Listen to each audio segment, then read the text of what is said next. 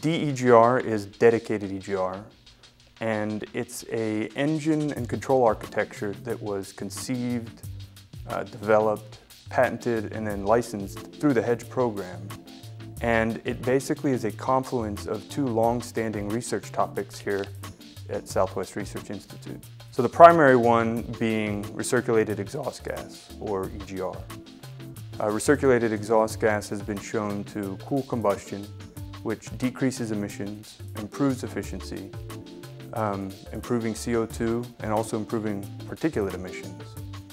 And the other topic of interest that we've been focusing on is also fuel reformation.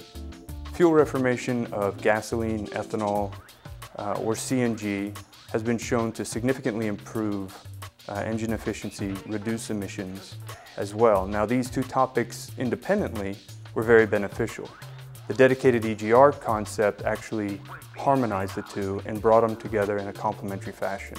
D-Egr delivers the best of what both diesel and gasoline vehicles offer. The high MPG efficiency of a diesel engine with the super low emissions associated with modern gasoline vehicles. So diesel engines right now are very efficient. The conventional wisdom is that a diesel engine will always be more efficient than a gasoline engine. One of the primary reasons for that is because it typically operates with dilution. It operates lean.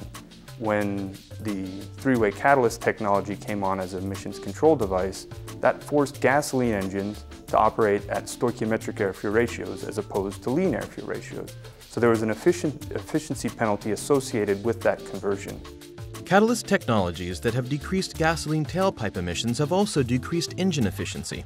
Diesel engines typically operate at lean air-fuel ratios and high compression ratios, which have traditionally made them more efficient than conventional gasoline engines.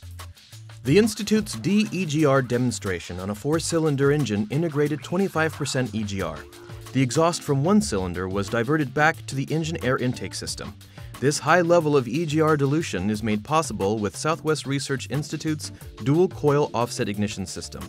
So through the HEDGE program, we've applied a high energy ignition system and employed the in-cylinder fuel reformation. And the hydrogen that's generated through that process minimizes the amount of ignition energy necessary for the cylinders, meaning the engine can now operate stably, more efficiently, with higher levels of EGR because of the hydrogen and CO that's formed through our technology. Conventional fuel reformation is typically an energy-intensive process, the cost of which has prohibited its use in vehicles. The uniqueness of this invention is that we were able to couple fuel reformation with EGR dilution.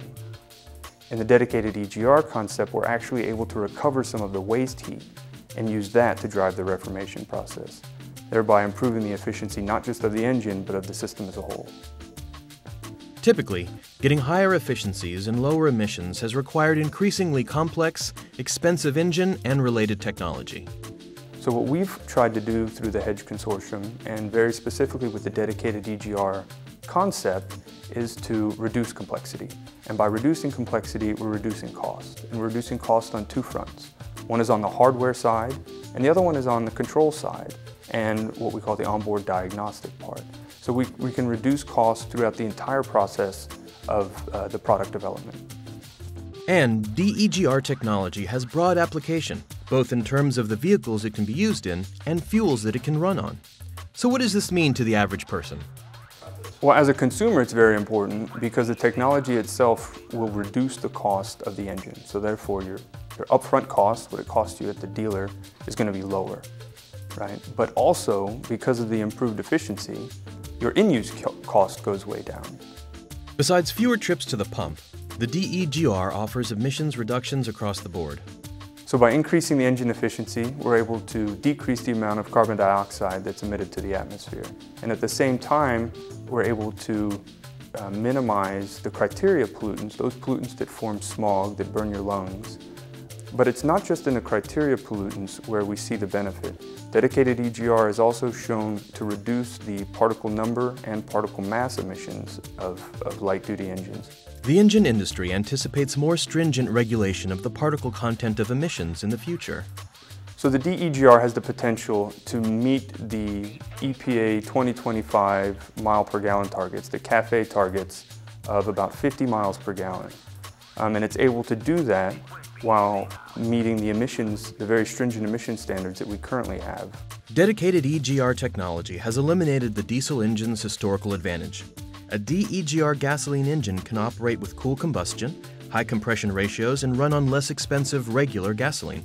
So, the D-Egr technology recovers the MPG loss associated with gasoline engines while retaining the lower cost, lower emissions, lower CO2, and high performance advantages.